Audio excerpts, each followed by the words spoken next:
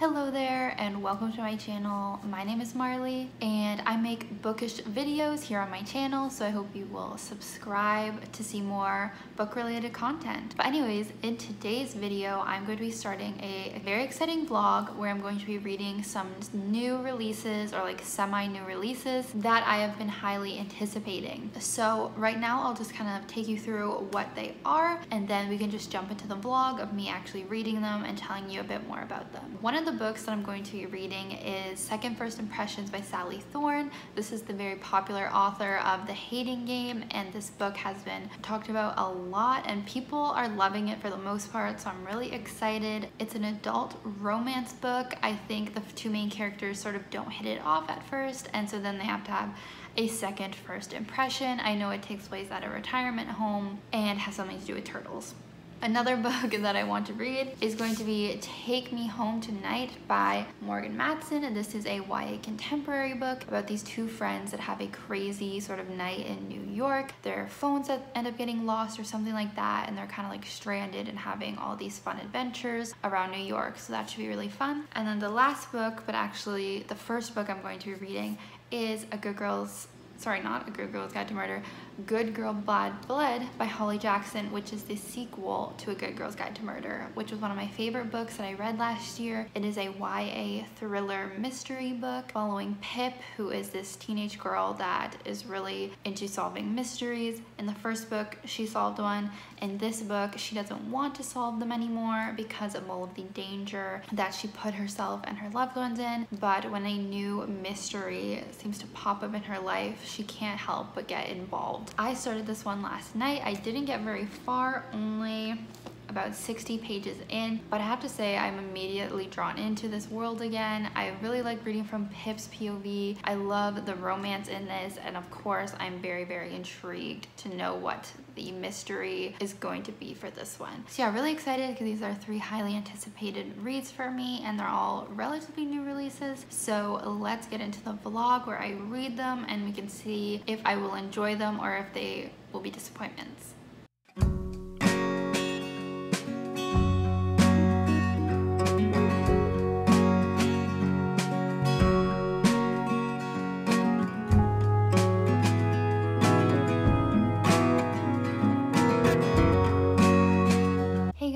So popping in to say I reached the halfway point in Good Girl Bad Blood and I'm loving this so much. I see why people say it is just as good as the first one or better. To give you more info on this, after solving the murder mystery in the first book, Pip has a really big following now online. She created a podcast where she talked about the mystery from the first book, has a lot of fans and everything now, and it's a lot of pressure, so she doesn't want to solve mysteries anymore, especially because of all the bad things that happen to the people around her and to herself. But then one of her close friends named Connor lets her know that his older brother went missing recently. He wants her to help figure out where he went.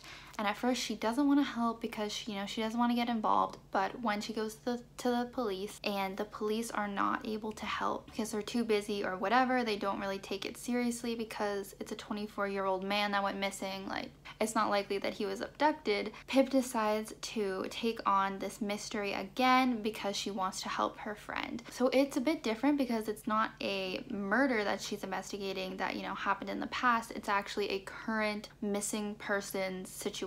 So I like that it's a different type of mystery. It makes this one a little bit different. The stakes are a little bit higher because Jamie, that's who's missing, he could still be out there or he could be dead already.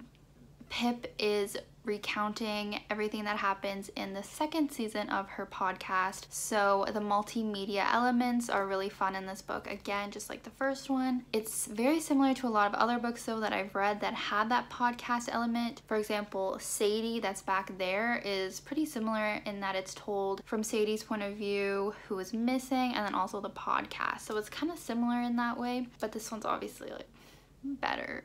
Like, these are some of the best books that I've read. They're just so good. Who do I suspect? Basically everyone. Everyone is suspicious at this point, only halfway through, except the brother.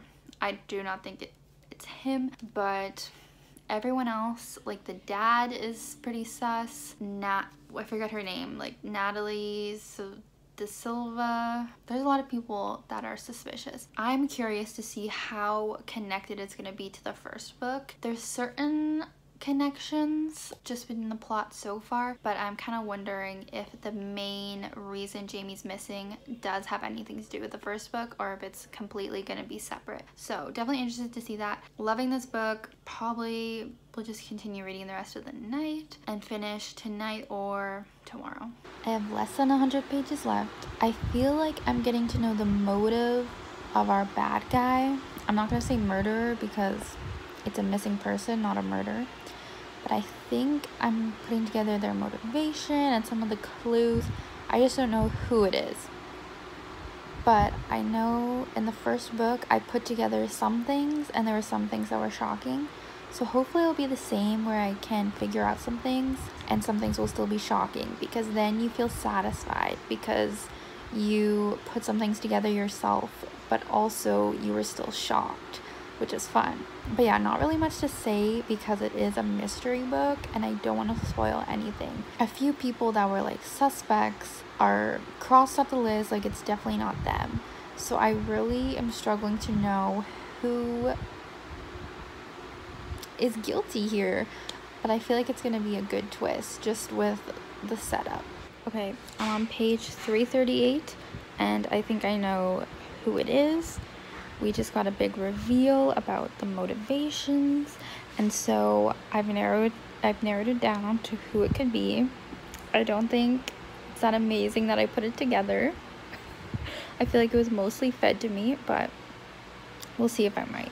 Okay guys, it's the next day, clearly. I'm pleased to say I finished the book last night. I stayed up an hour past my bedtime to finish it, which just shows how good it is because I very much like to stick to my routine and stick to my bedtime. So that just showed I just couldn't put it down. I had to finish it last night. I mean, obviously, like the last 100 pages, like I had to finish it. As I was saying actually before, I was right about something, but also didn't figure out something else. That's just the best possible thing to happen, because then I felt so smart figuring things out, but then I was also shocked and left feeling very surprised, very impressed by Holly Jackson. Like, I don't know how she does it, creates this really interesting mysteries. Obviously this is 5 out of 5 stars. I loved it so much. I see why people say it is better than the first one. I'm not sure if I agree. I feel like they're very much on par with each other. They have differences, which was really good. I think this series is a lot better than something like, say, Truly Devious, which is a trilogy, because the mystery, while you do get little answers throughout the series, ultimately it is still the same mystery in all 3 books. I think what's so great about this series so far is that each book is its own mystery, and that's great. There is going to be a 3rd book called As Good as Dead. Don't know when it's coming out. I guess next year. But I'm so excited, although I do feel bad for Pip. Like, she goes through a lot in this book. She goes through a lot in both books, but especially this one, and I feel bad for what the next one will bring, because obviously she's going to solve another one. But I don't know if I mentioned this, but it's kind of interesting how even though each book has been a different mystery, there were definitely things that Holly Jackson set up in the first book for this one. Not a lot, but there's still connections. And I wonder if there's some things that were set up in this book for the 3rd one. I wouldn't be surprised. So yeah, I think next I'm going to read Second First Impressions. Kind of have a more lighthearted book next, because I did start to get a little bit scared last night reading this. I'm such a baby, but thrillers scare me.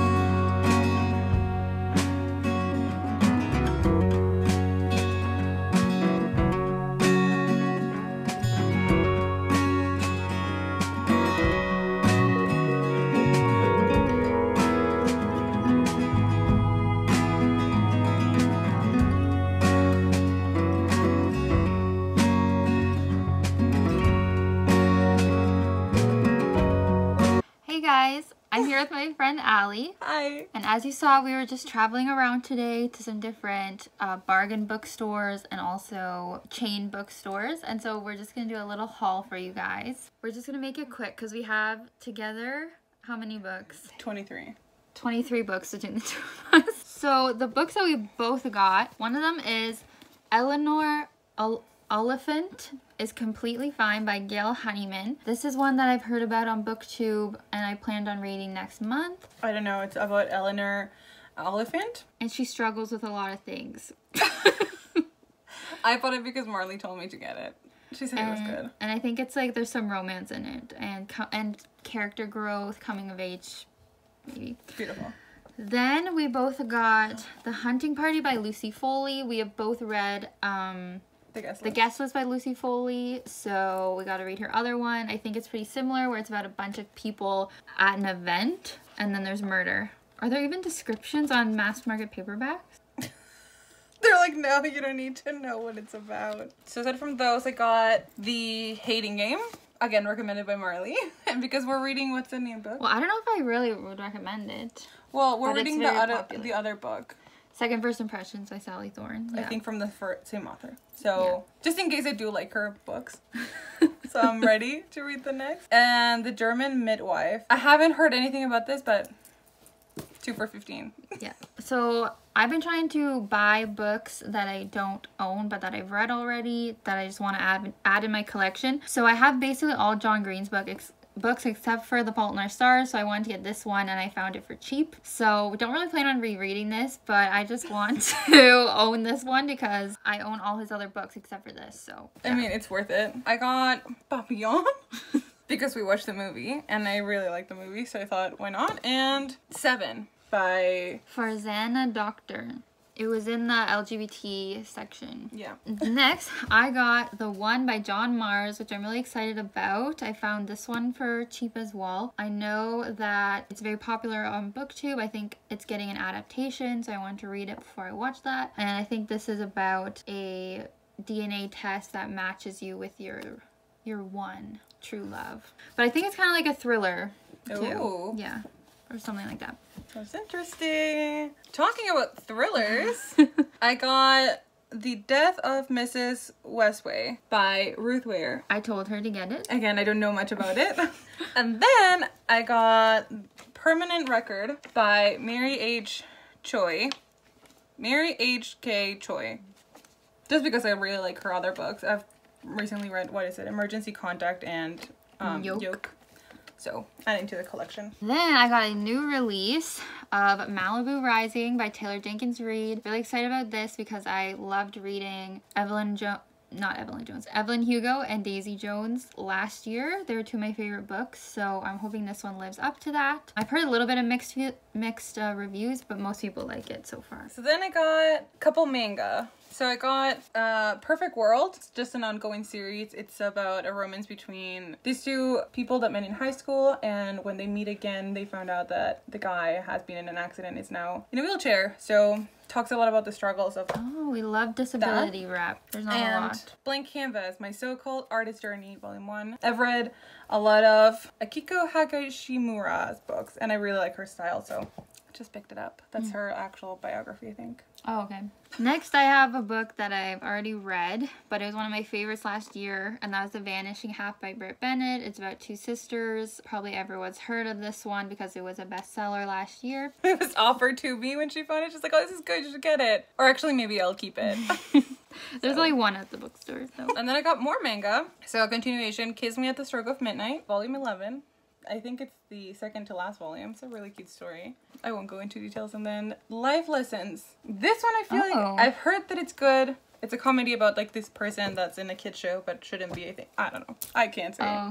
I can't really say. I don't know much about it. Then I have a bit of a random buy. So at the Chapters there was a sale on some hardcover books, including Muse of Nightmares by Laini Taylor. So this is the second book in a series. I don't have the first one, but this one was on sale, as you can see. $6. So I just went for it. I have not, as I said, I haven't read the first one. Don't even really know what it's about, but it's a fantasy YA series that I want to read eventually, so just getting ahead on the sequel. Artwork looks really nice. Like the actual book cover, nice it's very nice. And then last 2 books for me, what? I got the first volume of, I think that these are the reprint of the Fullmetal Alchemist series. And then lastly, I got Lisa Jewell's The Family Upstairs. As per my recommendation, I believe. I think like 90% are your recommendation. Or the other are just like things that I heard about as well from other people. My final book is Better Together by Christine Riccio, aka Poland Bananas Books. So she was a favorite YouTuber of ours. We watched her growing up. She had her first book come out a couple of years ago. There were some mixed reviews on it. So I'm interested in seeing her second book and if she's improved in her writing or what she's changed in her writing. It's about these 2 sisters. There's one on each side. I think it's like The Parent Trap meets Freaky Friday. Pretty cute. I still can't believe we met her. That was a wild day. So anyways, that's our haul. Let us know, have you read any of these books? Have you read any of those manga? Have you read anything? Okay. Hey guys. Okay, so I'll admit I have completely finished Second First Impressions without doing any sort of updates just because I was traveling to see my friend and we did all that book shopping. As you saw, I was reading on the train a bunch and didn't really have time to do an update. So I'm just gonna do a little summary now and I'll just say I gave it 4.5 stars. I absolutely loved it. It has to be one of my favorite romances that I've read. But in terms of what happens in the story, we're following Ruthie and she works at this retirement villa. She is very much the Reverend's daughter and everything that you would assume comes with that, as she is very proper. She dresses kind of like she's an old woman, like with cardigans and very covered up and everything. She very much likes her lists and is very organized, innocent. She's only had sex once, very innocent. Her whole life is working there. And then Theodore comes into the picture. He is the son of the new owner of the retirement villa. He is pretty much the opposite of her. He's sort of more like a troubled guy, a lot more carefree. He's a tattoo artist. He's also very confident, stuff like that. And he ends up working there for a bit. He's trying to get the money to become a part owner of this tattoo shop. That's like his dream. So he's working there to get the money. And they don't really have the greatest first impression, as you can imagine from the title, which might make you think this is some sort of enemies to lovers thing, like The Hating Game, which was also by Sally Thorne, but it actually is not enemies to lovers. I really liked that even though they didn't really hit it off at the beginning, they quickly grew to have this really nice friendship, and that's what I love to see. This is definitely a slow burn romance, which I think not everyone likes, but I love slow burn romances. That's what I need. I hate when they get together too quickly or they hook up too quickly. This was a very slow burn romance rooted in friendship. They had this really great connection. We never got any too like graphic sex scenes or anything like that. It was honestly just like a perfect romance book for me, finally. So I really enjoyed reading this. I feel like it's been so long since I actually really enjoyed a romance book. I will admit though, at the beginning I did find it to be a little bit boring just with the retirement villa stuff. I wasn't like as into it, but once we got into the romance and once we got more connected to the characters, I enjoyed it a lot more. The ending made me tear up and cry a little bit. I honestly feel like I wanted even more of these characters. But yeah, beautiful story. Just really recommend. I see why people have been raving about this. Now I will be moving on to my third book. I will probably be reading that all day tomorrow. See you then.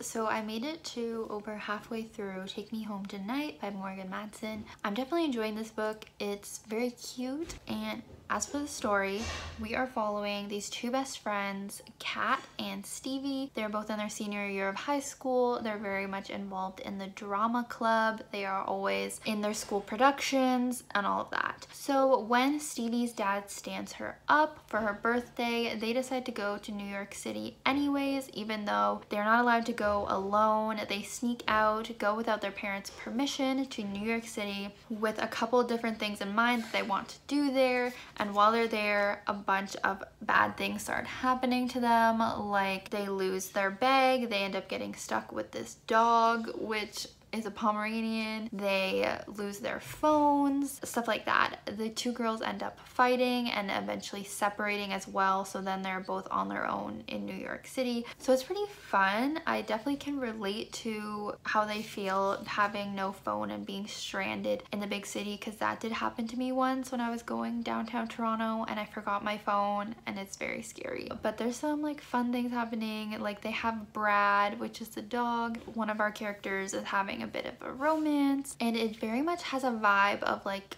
an 80s movie, and that's definitely what Morgan Matson was going for, at least, because there's some references throughout. The movie that it's reminding me the most of is actually my favorite movie, Adventures in Babysitting, which is about this girl who ends up taking these kids that she's babysitting into the city, and then a bunch of bad stuff ends up happening. I feel like this is very similar to that, especially because we have another storyline going on with their friend back home that has to do with babysitting that feels very random. I'm not gonna get into it because I don't even know where that storyline's going, but it feels very random to the story. I'm not really sure if it's gonna like become incorporated with our two main characters' storylines as well. Yeah, so it's a little bit of a chaotic book, but I feel like that fits for New York City. It's also very similar to New York Minute, the Mary-Kate and Ashley movie. I borderline feel like it's copying it a little bit, just with the whole dog thing as well. I haven't watched that movie in years, but I know in New York Minute they end up getting a dog companion in that movie as well. I think there's like riding on a motorcycle in the movie too, which they do in this one. I feel like there's a lot of similarities. I've read all of Morgan Matson's other books, and I know sometimes she does little like cameos, and I think we just had a little bit of a cameo, but it's hard because I forget those old characters. But yeah, so we might see more of that going on. Hopefully I can actually remember the characters when they pop up. But I have to say, even though I'm liking it, this is not going to be a favorite at all, especially with the last two books I've read in this video that have really gripped me and I've just enjoyed so much. This is definitely going to be the worst of the three, but it's also YA contemporary, so I'm not really surprised.